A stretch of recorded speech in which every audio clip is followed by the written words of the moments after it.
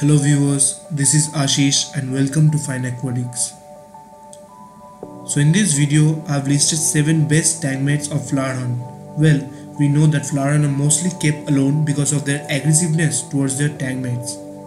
But still, if you want to get some suitable tankmates for them, then this video is for you. Without any further delay, let's begin.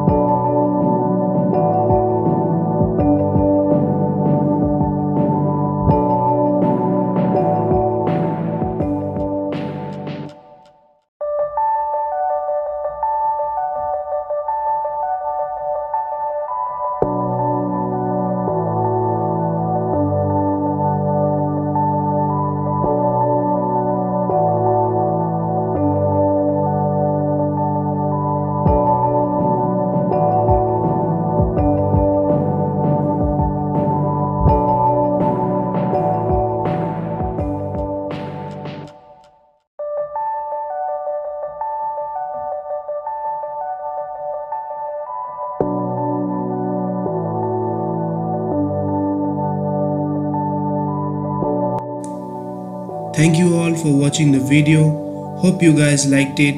If any of you find that I've missed any other possible tankmates, let me know in the comment section below.